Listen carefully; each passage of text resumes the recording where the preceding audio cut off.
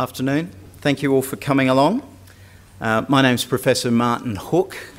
I'm the Deputy Pro-Vice-Chancellor of Partnerships in the College of Design and Social Context at RMIT, and I'm also the Dean of the School of Architecture and Urban Design.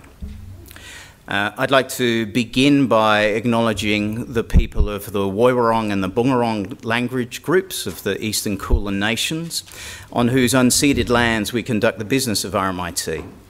RMIT University respectfully acknowledges their ancestors and elders past and present. RMIT also acknowledges the traditional custodians and their ancestors of the lands and waters across Australia where we conduct our business.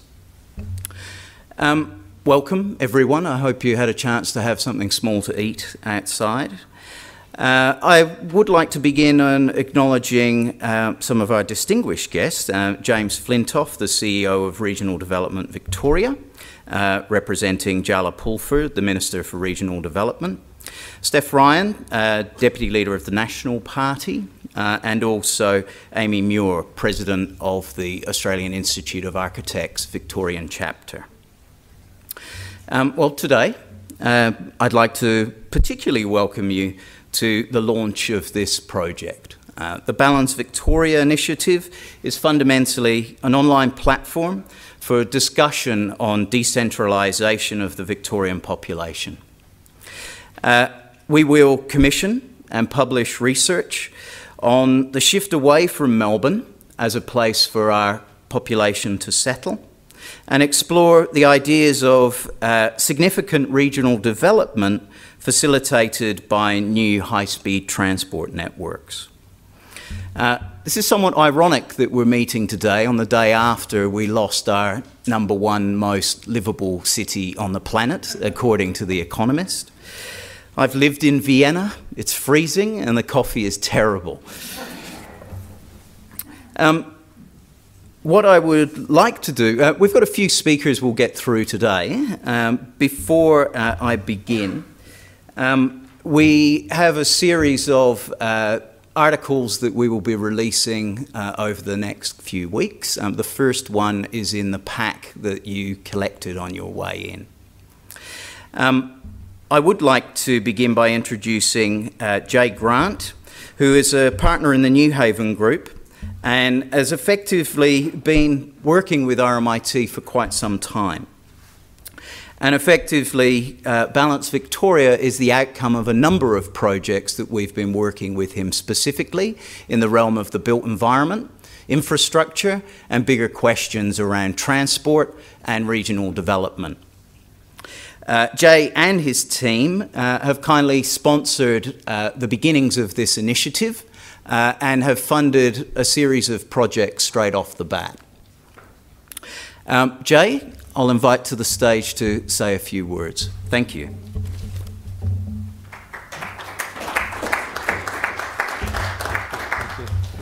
Thank you, everybody. Thank you, Martyn. Thank you for coming out, and it's great to have you all here for this new beginning, I should hope, for our state. So Balance Victoria is the result of over 12 months' work that New Haven Group, our firm, have been undertaking with our friends at RMIT, and I'd like to thank Martyn Hooke for his involvement, and also Billie and Liz and Paul Minifee, who's here today with us, and also, in absence, Professor Ralph Horn, who was a driving force behind getting Balance Victoria together for us.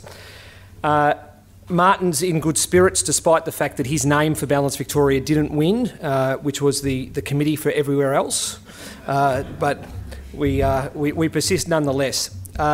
New Haven sponsored the Balance Victoria initiative for the same reason I suspect most of you are here today. We're searching for answers to an essential question, which is how can we improve the settlement arrangements in this state to achieve the best results for all Victorians? Balance Victoria is an independent, non-partisan arena where the facts about what's happening across our state can be laid out and ideas for our future can be articulated. We will welcome submissions from all quarters. We will welcome arguments for and against decentralisation because the contest of ideas is essential. It is only out of the crucible that the best of our thinking will emerge. Now, we're very fortunate in this country to have a citizenry that are both intelligent and engaged. From Menzies' fireside chats to Paul Keating's boast that you could walk into any pet store and the resident galah would be talking about microeconomic reform, we know that the best policy is developed when the public are part of the conversation. However, we do know also that long-term planning is never easy, and it never has been. And we were very fortunate last Friday for The Age to republish an article from the 10th of August 1968. So I won't ask you to raise your hand if you're around to read it. And the article is titled this: University hits government on planning for underground. Tube would be, quote, a grave error. And here's some excerpts from this article which I found very amusing, and some of you might have caught it. The Victorian government's plan for an underground railway has been attacked in a Melbourne University report which warns that to go ahead at present would be a serious mistake. It accuses the government of recommending the expenditure of $80 million without competent planning or research. It says the government has based its limited planning on two assumptions. One, that the city workforce will increase by 40% by 1985, and that the patronage of rail transport to the city will increase. It goes on to say that the city loop, as it were, is not needed because Flinders Street Station bottleneck can be solved by staggering shopping hours in the CBD. It also said the construction of marshalling lines on the Newmarket Abattoir site would save trains reversing at Flinders Street and cut congestion. The report states that the best alternatives to the project would be improvements to suburban rail and tram systems and the replacement of obsolete rolling stock, some of which had been in regular service for over 30 years. Some things don't change.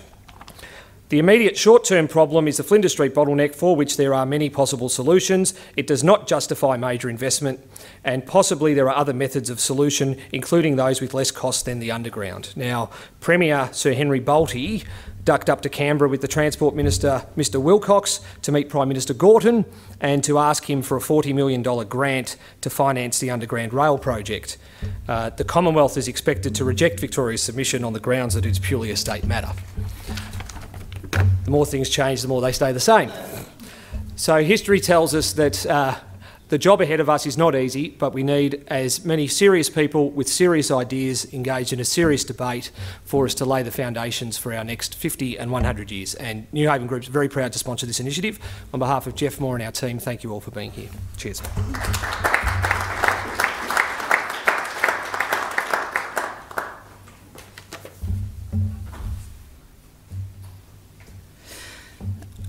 Our next speaker, who fundamentally, along with Patrick McNamara, authored this report that is effectively a call to action and fundamentally sets out some very critical agendas that we are looking towards.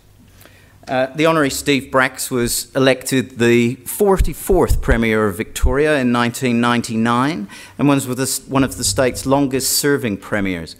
He is chairman of the superannuation fund CBUS and holds three major honorary positions: as an advisor to the Prime Minister of Timor-Leste and as director of the Bionics Institute of the Australia Board.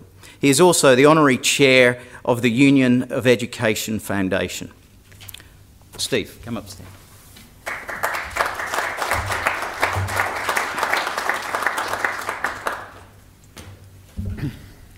Well, thank you very much, Martyn, and to the Regional Development Minister, Jala Pulford's Chief of Staff, to Steph Ryan, the Shadow Minister for Regional Development, and my former parliamentary colleague, Pat McNamara. We served in the Parliament together some time ago.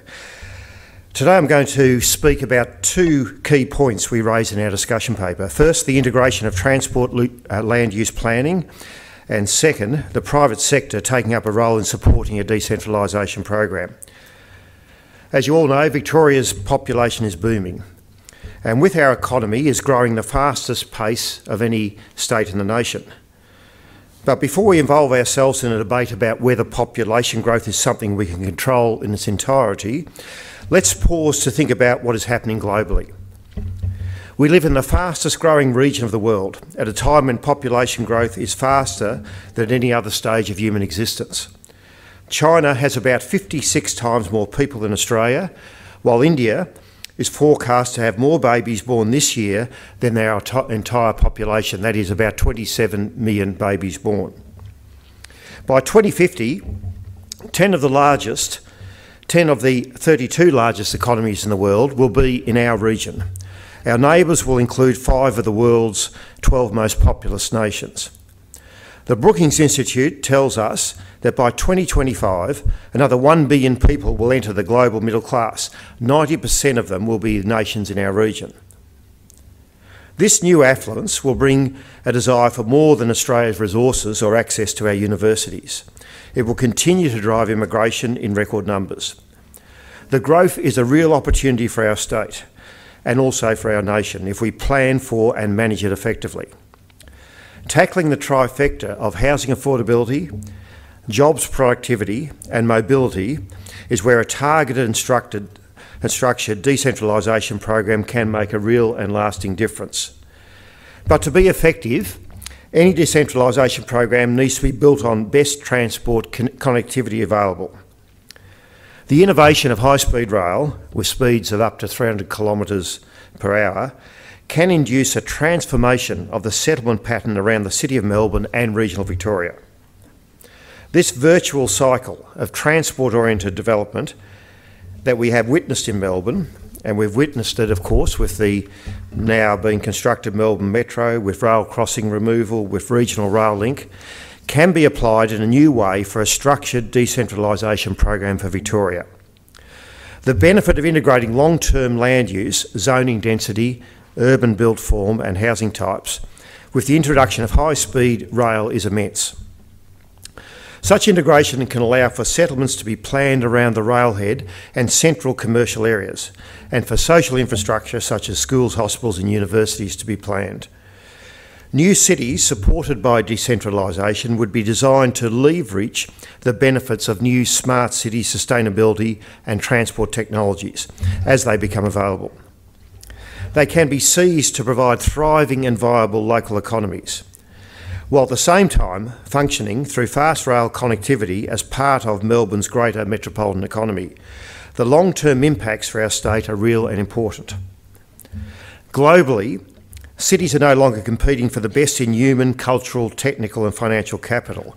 Instead, it is regions or mega-regions that are the hubs of economic growth worldwide. Just 40 of these mega-regions account for roughly 2/3 of the world's economic output and more than 85% of its innovation, while housing just 18% of its population. A decentralisation program for our state can develop a Victoria super region that offers a single jobs market and agglomeration economic base that can compete with the major centres and major mega-regions in the Asia Pacific. Victoria, the nation's most densely populated state, is well poised to establish such a regional economic community, using rapid mass transport and transit as its foundation for agglomeration or financial and human capital. And the private sector can bring its capital and expertise to the effort, and in fact it needs to do so. A quick look into the funding mix for infrastructure in Australia shows that we need to find more ways to include private capital in our investment program. In most developed economies, 40% of infrastructure is funded by governments, with the private sector funding about 55%. With regards to our funding mix, Australian infrastructure is funded in aggregate 44% by the private investment, compared to 55% on our OECD counterparts. Looking into the private and government fixed capital formation data from the ABS national accounts, we can see there's a divergence across sectors. The private sector is heavily involved in ICT investment, providing about 64% of the investment, but is well below OECD benchmarks in transport at about 38% and utilities at only 35% of investment. A planned long-term decentralisation program in Victoria can bring the private sector into the game in a more substantive manner. A planned decentralisation program will bring with it a need to build new and upgraded existing transport infrastructure, a need for new social infrastructure in education, health, justice, sports, a need for upgraded IT and telecommunications infrastructure, an opportunity to invest in the latest technology, latest energy generation, distribution, as well as waste management, and the construction of new built environments to house populations and businesses in new high-growth regional cities. Such a program would represent a pipeline of multifaceted infrastructure and construction programs which would span across about 30 years. Such certainty over a long period can allow for instruments to be developed that facilitate greater private participation in the funding mix. The funding is available if the approaches to attract investment are right. Australia's superannuation assets, for example, totaled $2.6 trillion at the end of March 2018. And internationally, the OECD estimates that as of 2013, the funds managed by institutional investors in OECD countries amounted to nearly $100 trillion. The private sector can, when given ownership of projects, deliver valuable outcomes. A privately partnered program could deliver cost savings in infrastructure delivery, value for money, with more private capital being employed to fund infrastructure costs in part or in full. Efficient management, private operation of the program saves government from adding public service for coordination and delivery of programs. Quality of outcomes, the private sector can and will employ the best and innovative approaches to the program. Some measures need considering that can be incorporated to attract private capital. They include, but are not limited to, long-term loans for governments to projects, bundling or grouping many infrastructure projects into a single asset-backed security or fund that can receive investment, public-private partnerships, refinancing of infrastructure assets by governments once they enter the operational stage, and incentivising retirees to take super as an income rather than a lump sum, which would enable more investment in illiquid assets and not cash-based assets. After many attempts, we need decentralisation to become the central priority of government in 2018. A real program with bipartisan commitment can see us excel in our long-term planning for the state, to deliver a world-class fast rail system for all Victorians, to build a series of new population centres throughout Victoria, and initiate policies to bring a growing contribution from the best in global private sector expertise and capital investment. The challenge, of course, is substantial, but Victorians are, as ever, equal to it. I wish the discussion paper every success and join in the contribution of having contributions to this debate in the future. Thank you.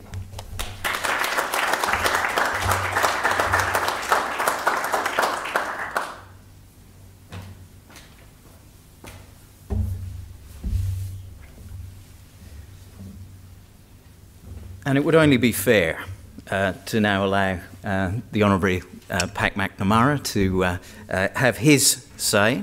Pat, of course, was the Deputy Premier of Victoria from 1992 to 1999 and the leader of the National Party in Victoria from 1988 to 1999. During the term of government, Pat held numerous ministerial positions, including the Minister for Tourism, the Minister for Agriculture and Resources. Since leaving Parliament, Pat has served as a member of the MCG Trust, Chairman of the Victorian Bushfire Appeal Fund, Board Member of the Voice of Horticulture Proprietary Limited, representing horticulture across Australia, a Board Member of Wine Victoria, Victorian Councillor for Rowing Australia, and in his spare time the Deputy Chair of the Goulburn Murray Water. Pat, thank you.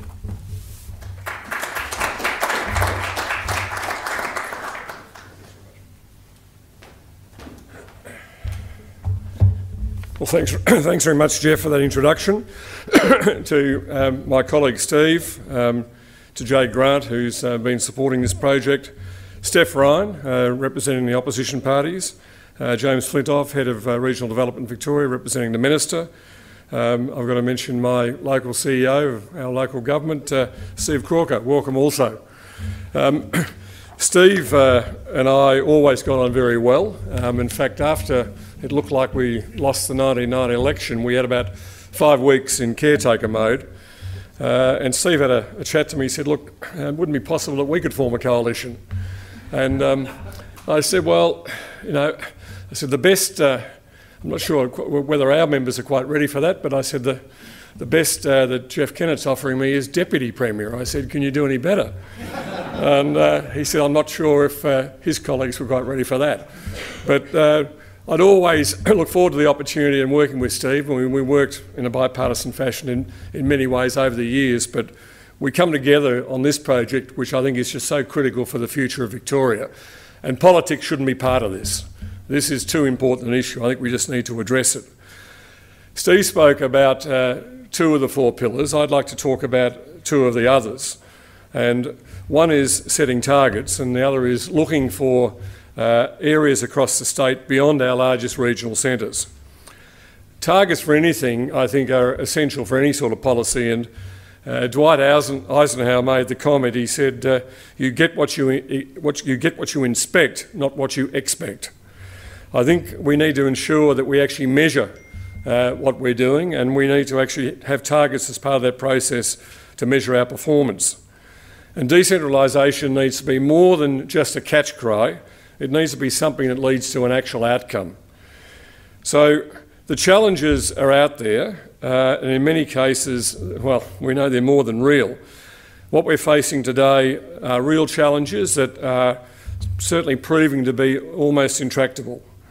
We've got the congestion issue, and we see that every day we commute in and out of the centre of Melbourne, or anywhere in Melbourne for that matter. We've got livability issues, we've got housing affordability issues, we've got cost of living. I think all of that needs people to really force to have a rethink on how we actually plan Melbourne and how we deal with its growth for the best interests of all of Victoria, and particularly for the citizens of Melbourne. The first step that stands out is our forecasting, because it's been abysmal. If we look at all the projections that we've seen over decades, we've completely undershot what people have predicted for the growth of Melbourne. We had an ABS study back in 2003 that said Melbourne would actually reach 25 million people in 2042. So we're 24 years ahead of that target. We've been revising our mid-century population forecast upwards every census since, and we're still not getting it right. Plan Melbourne predicts that Victoria will grow by 4.1 million by 2050, but that figure could easily be 5, 6 or 7. We're looking at another 3.4 million people under the Plan Melbourne study, and 700,000 going to regional Victoria, and that'll see Melbourne with a population of around 8 million. But some estimates are already saying that Melbourne by 2050 could reach 11 million. That's bigger than what London is now. And it's probably worth looking at what London's done in terms of development. London has a population twice the size of Melbourne, but a footprint 1/6. So the density is 1/12 of what we've got now. The way in which we've just allowed the suburbs to spread out in terms of serviceability, in terms of connection, in terms of public transport, all of those issues become harder to deliver. So are we the norm in Australia? I think it's worth having a look at Great Britain, for instance. They've got 66.5 million people at present. London has a population of 10 million, but there's only one other city, Birmingham, that has a population of more than 1 million people. So the British, with a landmass in the whole of the UK of 3% of Australia, has managed to have diversification right across the country, far better than what we've achieved. In the USA, with a population of 327 million, there are only 10 cities that have more than 1 million residents. Australia, with 25 million, we have 5 cities. We have 2 cities that have 40% of our population. We have 5 cities that have 60% of our population. This is not the norm globally. In Canada, the 2 largest cities, Montreal and Toronto, hold a total of 28% of the country's population. In Japan, the 2 largest cities, Tokyo and Yokohama, hold less than 10%. What we need in Victoria is not a city-state, but we need a state of cities. And the purpose of decentralisation is not only to reduce the cost that's brought about by our rapidly growing population, which is far in excess of what we even saw during the gold rush period in the 1850s, to ensure that we actually share that economic growth across the state. We need also to have a long-term commitment, and it needs to be a commitment above politics. It needs to be a commitment over a 30-year period. As governments change and go, we need to be bound by that commitment. Such a program should set a target. We believe the target should be aiming to get at least half of the predicted growth that is coming to Melbourne into regional Victoria. So out of the 3.4 million people, 1.7 of those need to be encouraged to move to regional Victoria. We're certainly uniquely positioned, and Steve has outlined that, where geographically in Australian terms, we're a compact state with a large population growing rapidly, and that provides advantages. It enables us to get high-speed transport through high-speed rail, through a decentralisation program, target areas in the regions, and ensure that we provide an opportunity for those people to either live and work in those new regional cities or to commute easily to the metropolitan area. And I think we'd find over a period of time people might start commuting from an area, say 100 to 150 kilometres out, where they could get back into the city of Melbourne within 20 to 30 minutes, but over a period of time, many of those people will establish their own businesses or take their own professional careers to those areas and develop their businesses there. I think we shouldn't fall into the trap of imagining that a meaningful decentralisation program is impossible, because much of our land certainly lends itself to human settlement. We think about Australia as a desolate country, but we have a large proportion of the country is very arable, well watered. In fact, 10% of our country fits into that qualification. And that area is larger than the UK and France combined. So we have the space, we have the water, we have the regions that are desperate to share in that economic growth. Unfortunately, we have disproportionate flows that are happening at the moment. So that leads me to the second and final point. The task of distributing 1.7 million people into the regions by 2050, we need to have a rethink on how we actually make those settlements happen. And I think we need to look at the growth perhaps in smaller country towns or greenfield developments. And this is for a number of reasons. Our largest regional centres are already growing. Ballarat and Bendigo have been predicted to double from 100,000 to 200,000 each by 2050. And Geelong's on the track to go from its current population of 235,000 to 400,000 in that same period. Some interesting points about the growth of what we'd call the big three regional centres. Firstly, most of that growth is off the back of net migration from neighbouring rural shires. And while we're talking about people leaving Melbourne to those regional centres, that's just not happening. In fact, the total numbers over the last 5 years on an annual basis that have left Melbourne to go to Ballarat, Bendigo and Geelong is a total of 1,300 people. 188 go to Bendigo a year, 200 go to Ballarat and 900 go to Geelong. At the same time, Melbourne's growing by over 120,000 people a year. So significantly, it's an insignificant statistic. We need to do more than the same old to achieve a better outcome. So the current policies are not working. Although people espouse a support for decentralisation, we need a game changer. What we need to do, I think, also is to think about those issues when we start talking to people in Ballarat, Bendigo and Geelong, because I think we run into another issue. Do those communities, say communities like Ballarat and Bendigo of 100,000, want to grow to 500,000, which they need to grow to achieve these targets, or Geelong growing from 235,000 to 1 million. I suspect there's going to be a radical pushback if that was a policy we tried to direct. We've seen what's happened with the Save Our Suburbs in those ring of suburbs outside of the CBD in Melbourne. We know it's government policy to have infill. So in the Kews and the Camberwells and these areas to put up 2 and 3 and 4-storey blocks of flats. But we know what the adjoining residents say every time there's a planning application for that to happen. You know, it's the NIMBY approach, not in my backyard. So what are the developers doing? They're going to Point Cook, they're going to Craigieburn, and we see the continual sprawl, Los Angeles style. So what we're saying is that we need to identify greenfield sites. They might be within 10, 20 kilometres of one of those regional cities, but they're starting from fresh. And we're dealing with rural shires who actually want the growth, who want to be part of the growth that is happening in Victoria now, and the people coming in there understand where the long-term outcome is. And the great advantage, I think, starting with new cities from scratch, with Martyn and the guys at the RMIT who've been doing some fantastic work. We've been looking at ways in which we actually create truly smart cities.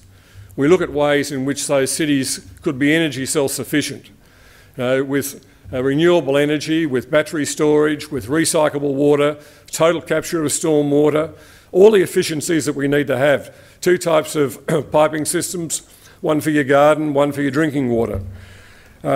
So we'd be using a fraction of the amount of water on a per capita basis or a household basis that you'd be using in Melbourne. And I think it would also open up the state to some great things in terms of innovation. I'm totally excited about this concept, and so is Steve, and we didn't hesitate when we were invited to be part of it. But we think it needs an approach where we've all got to be passionate about this. We've got to get out and sell it. We've got to see the opportunity where people living, as I said, 100 kilometres out of Melbourne can get into the city in 20 minutes, or 150 kilometres out of Melbourne, in 30 minutes, or living, even further afield at 200 kilometres could get there in about 40 minutes. So on a Friday night, if you want to go to the football, or if you wanted to go to a show or a dinner in Melbourne, any night of the week, it's something you could commute up and down very easily. And I think that's the game changer for Victoria. This is not something that we're putting up as a thought piece. It is a thought piece. It's a thought piece we hope people do think about. But it's something that actually needs to be acted on, and it needs to be acted on promptly. Thank you.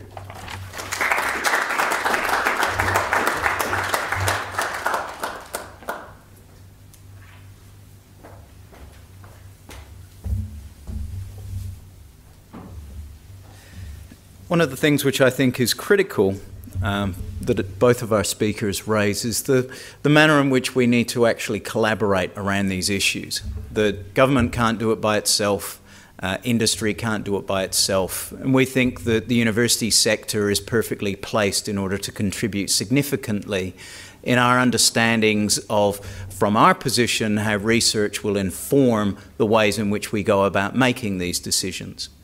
RMIT, as a global university of technology, design and enterprise, is also specifically positioned in order to contribute to ideas around what new cities should look like, the manner in which the transport to those cities should be facilitated, and to really understand how we might begin to embrace new technologies that facilitate ways in which those cities are able to be healthy, prosperous places to live.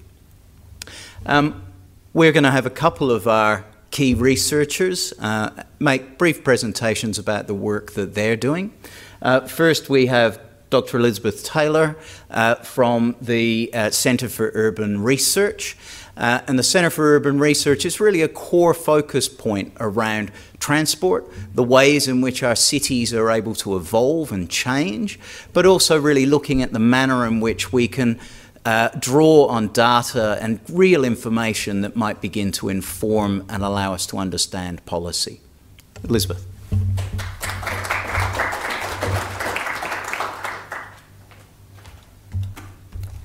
Okay, thanks to Jay for inviting me to speak, and to the preceding speakers.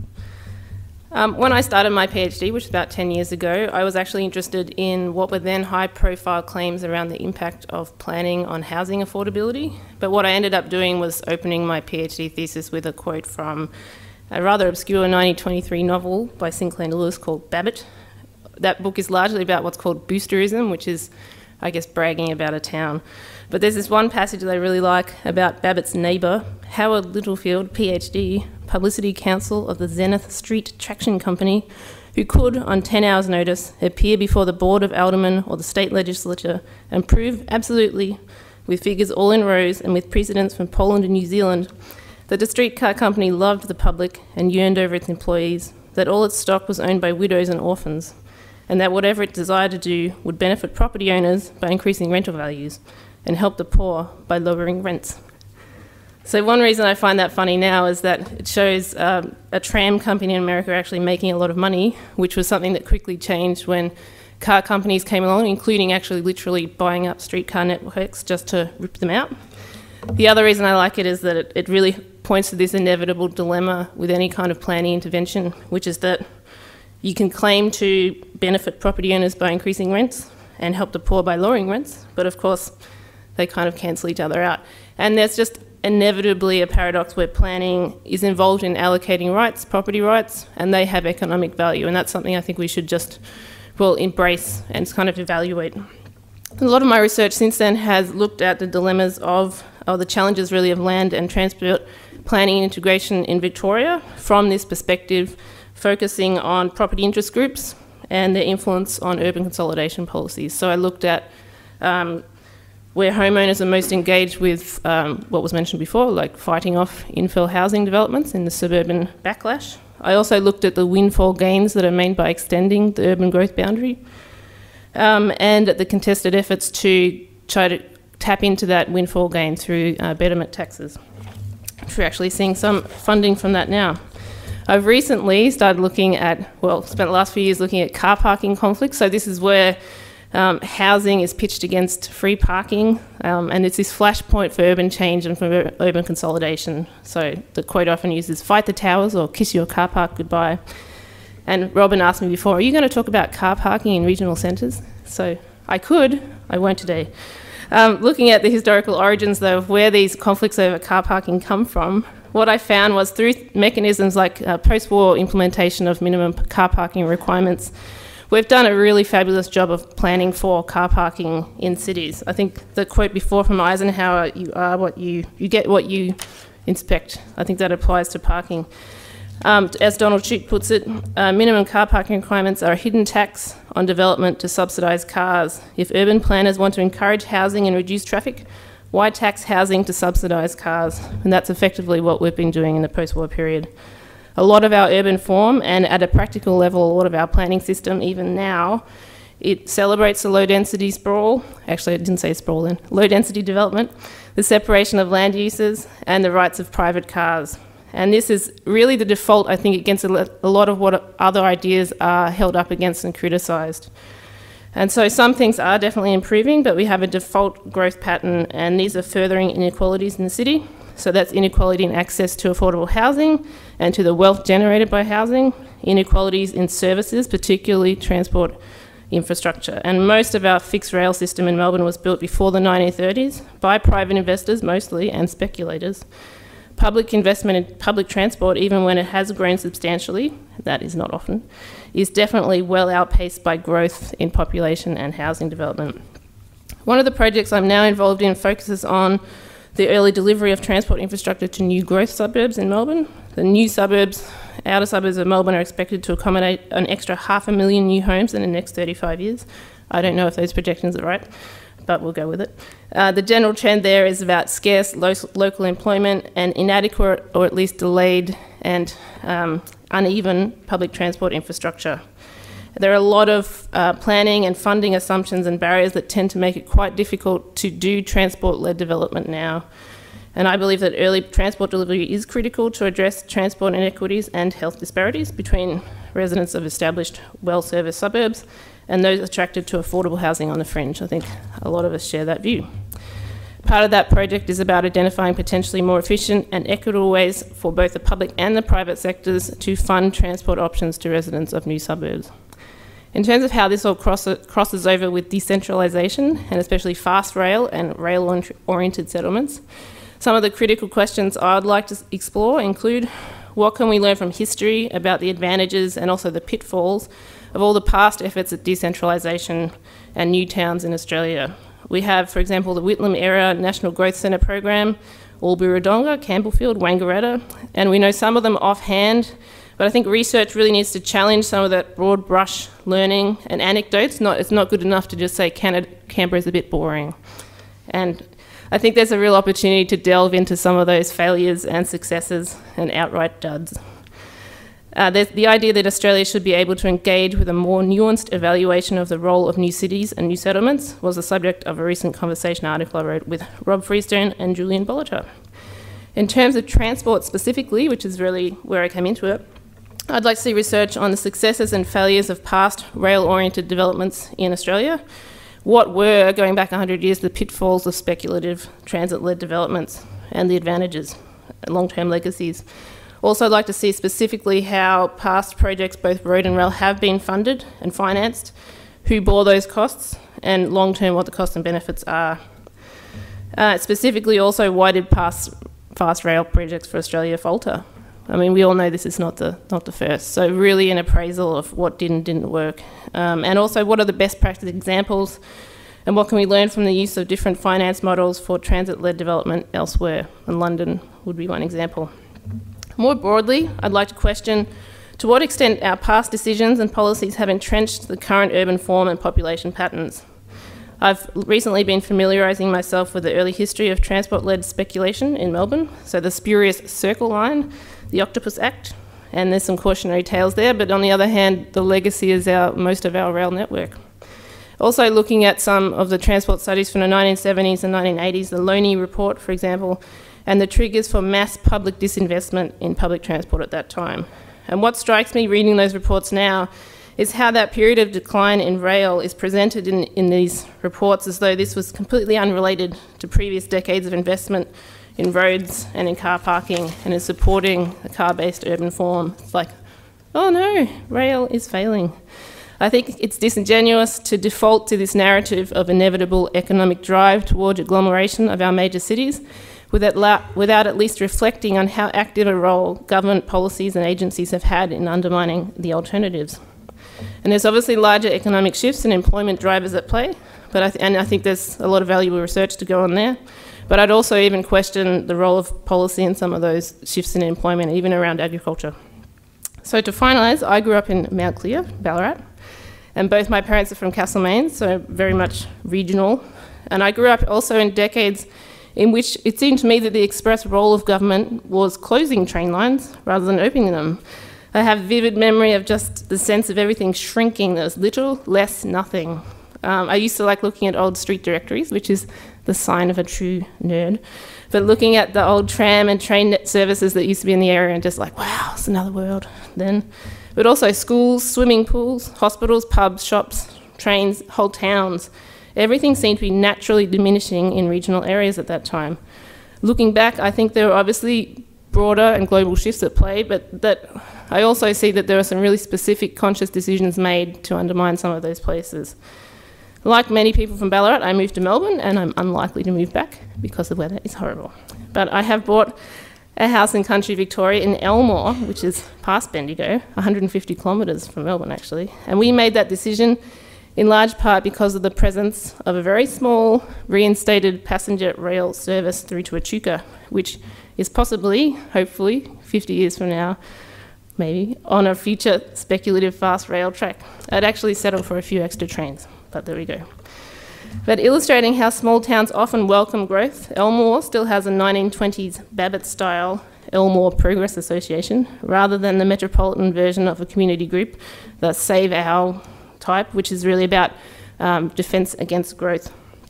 Elmore benefits from its proximity to Bendigo, but its volunteer-led community goes out of its way to advocate for services and to attract businesses. Having feet in both places is a reminder of how uneven the experience of growth and public investment in Australia has been, particularly since the post-war period. As population growth just generally gets on the agenda again, it's well worth questioning and providing a forum, as with Balance Victoria, why this is the case, who pays for the status quo, and not just criticise what the alternative costs might be, and what capacity, if any, we have to shift this as well as other inequalities of growth. And I'd like to reiterate that I preferred the name Committee for Everywhere Else. Thank you.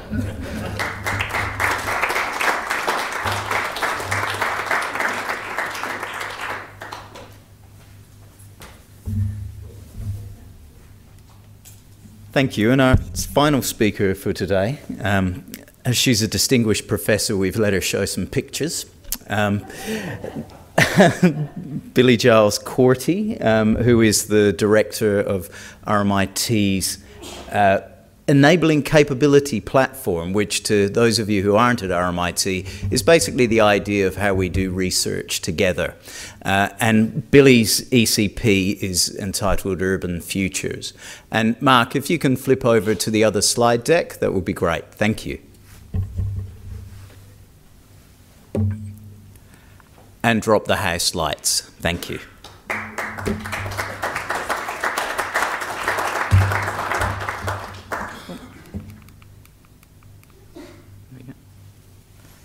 So thank you. And Jay asked me why I was a distinguished professor, and I said it was because I'm old, and I'm just proving that now because I'm using old-fashioned technology. Anyway, could a decentralised Victoria create a healthy, more livable Victoria? And I'm addressing that because actually I'm a public health academic, and I'm not a planner, I'm not a transport planner, I'm not an urban designer, I'm not an architect. And so in that sense, I'm quite unusual to be interested in this topic, but it's been something that's been a passion of mine and has driven my research for the last 20 years.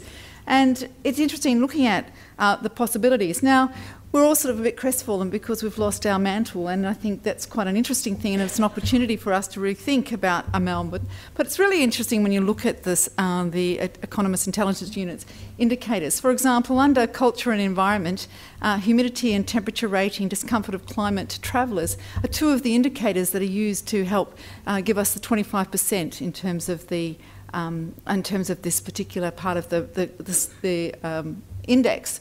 In terms of education, it's about availability of private education, the quality of private education. And in terms of stability, prevalence of crime, violent crime, threat of military conflict, threat of civil unrest. And in fact, Australia, compared to Vienna, was 5 points below Vienna in terms of this particular one of the major contributors to our loss of our mantle. I guess my point is that when we look to the Economist Intelligence Unit, it's really not that useful for the way we think about our cities, the way we think about our cities in terms of the rapid growth that we're going through, and the need for us to change the way we're designing our cities. Now, we've been thinking about this a lot in our team. We've done a study, a Creating Livable Cities study, which we've been measuring livability across Australia. And I'm only going to give you a snippet of what we've got for Victoria, for Melbourne actually, because we have a launch in a few weeks, and I don't want to spoil you not coming to the launch of our scorecard for Melbourne. But what we found was that all cities across the country, they seem to value the idea of walkability and livability, but to be honest, we don't have the policy frameworks in place to deliver it. And I'm going to show you just a little snippet of the results. We don't have measurable spatial standards, so telling us where we should be putting things in terms of local employment, housing, affordability. These are two things that are not even considered in our planning policies in terms of the spatial distribution. And we find that when we look across the country, there's really a lot of difference between the different cities, all the capital cities. Everyone has a different approach. They're not really evidence-based in terms of what would actually produce the outcomes that we're seeking, walkability, livability. And there's great variation in the degree of policy ambition. So in this country, we have a problem with the variation of policy, the lack of delivery of policy, and this is something that we really need to be thinking about when we're thinking about the livability of a city. Now, let me just show you in terms of Melbourne's walkability. Liz has referred to this, and we've heard that too from Pat, about a failure to deliver a better city. Now, it's a bit green. This, I think it must be the quality of the screen. But in the middle of Melbourne, you can see that it's a very walkable environment. We've got the traditional sorts of street grids we've got shops and services, we've got high levels of density, and as a result of that, this is a walkability map for Melbourne, and it's nice and green. But anything from yellow to red is where you would see no one walking. And you can see that, as we've heard from our other speakers, is that on the fringe of Melbourne, we're actually delivering a city that has been designed purposely for the car, and where we would see very little walking because we haven't designed it that way. Inner Melbourne's been designed for walking. When we look at transport policy, our policy in Victoria is that 95% of residents should live within 400 metres of a bus stop, 800 metres of a train stop, and 600 metres of a tram stop. So this is our policy, and the target is 95%, which is terrific that we have that target. And what we see here on the map on the left is all the residential areas within each suburb, which is shaded according to the suburb average. So if you look over to the right, the legend there, anything that's sort of dark red or dark is really doing pretty well. Out on the fringe, you can see the lower colours and the lighter colours, and that's where we've got much less access to public transport, as you probably would expect, particularly when you look at the walkability. A lot of that's driven by the levels of density. And when we look at the suburbs that are actually achieving the target of 95%, we see it's only really in the inner city that we're achieving this target of 95% of residents as being within the close proximity to public transport. So we have policy, but we're not delivering it, and as a consequence of that, that's really affecting the true livability of our city, the lived experience of our city. And part of that, as we've seen referred to, is the idea of density. In our city, we have a big problem. We have at the top of there is the levels of density. So it shows the darker the colour, the more dense. So you can see in inner Melbourne, nice colours, we're getting up to, on average, around 26 to 30 dwellings per hectare, a little bit higher in the real central areas. But out on the fringe, we're seeing, 5 to 10 dwellings per hectare, extremely low density. And then we look at what the policy target is, which is extraordinarily low in Melbourne, 15 dwellings per hectare, far too low to deliver a walkable, livable city. We see that the only suburbs that are really the green is where we're actually delivering that level of density is really mainly just on the fringe. So even with the policies that we've got in place, a modest 15 dwellings per hectare, we have none of that being delivered on the fringe. And so that really is affecting the livability of our city. So I guess I wanted to reflect on what this means then for Balanced Victoria and this idea that we'll be moving into developing greenfield sites, developments. I think for a start, one thing I'd like to argue is that the concept of livability is a really important one. I think it's something that we all value, but it needs to be centrally held. It needs to be the Premier or the Prime Minister needs to be holding this concept and asking everyone across the departments, the multi-sector departments, what they're doing to contribute to creating a livable future. Because often the policies of different departments are at cross purposes with each other to be able to deliver the concept. So when it sits in planning can draw the plan, but it can't populate the plan. It's other departments that will determine that. And that's why it's so important for this concept to be held centrally. And equally important when we're thinking about Balanced Victoria. We need to have integrated planning and regulatory framework that will create the level playing field for the private sector. And I think this is really critical. And when we talk about that, we've heard that it's really important to have integrated land use and transport planning, but in this regional communities, what's going to be critical for the success of those communities is also land use, transport and infrastructure planning. That needs to be planned up front, otherwise we'll end up, as we have on the fringe of our cities, low density environments without an adequate infrastructure. I haven't given you all the other infrastructure results because I'm teasing you for our launch in September. Looking to Europe, what can we learn?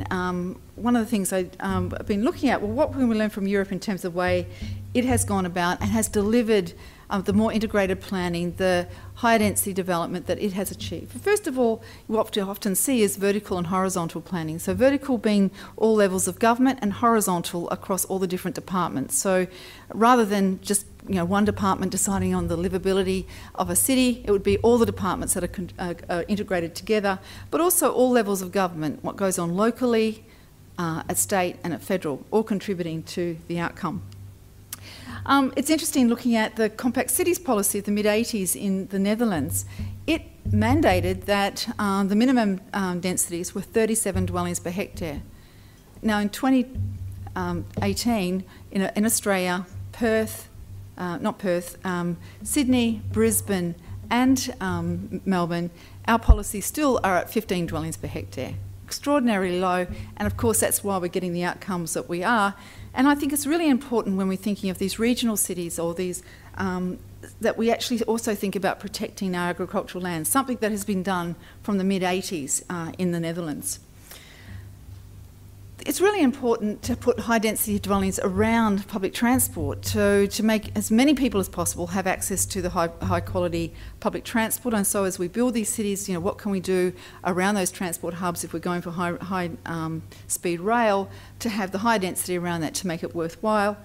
The public transport needs to be delivered up front, which is obviously going to happen in this case because that will be the driver of the development of these new towns. The social infrastructure is not an afterthought. It has to be thought up front. What you see often in Europe is that the temporary facilities are provided so that the facilities are there right from the outcome and people don't have to wait. And I think that's going to be really important for this circumstance. We need to have a commitment to the green wedges in cities and to make sure that there's adequate public open space. The idea of mixed uses rather than mixed zoning. Mixed zoning was something that we've had for centuries now, but it's a problem because you have all the shops in one side, the separated of land uses, rather than the mixed uses, which is what we used to see in places like Fitzroy. There's lots of mixed uses, and so there's lots of places to walk to. We need to be designing to increase access to destination and access by foot. In Europe, you see 35% of trips are by foot, 40% are by bicycle. And what's interesting to me when I look at these from a health point of view, it's not just young people who are doing it. People in their 70s are still using cycling and cycling and walking as a way of getting around their city. Traffic management so that it makes the alternatives more attractive. Cycling infrastructure and bike parking around the train stations. You see that when you go to Europe, everyone's got access to a bike park, and there's lots of safe cycle paths to the public transport. And then it's cutting the number of mandatory car bays. This is Liz's issue. And finally, when we're talking about apartment standards, having bike parking incorporated into those. I think unless we're thinking about all the things that are going to make the place work, then we'll actually run the risk of ending up with, there's lots of agricultural land, so let's just spread out. But I think what's going to make cities work in a way that we see they do, as they do in Europe, where people are using alternatives, it's a much more healthy future, is if we're thinking about the legislative and the regulatory framework that we can put in place to create this level playing field. So thank you.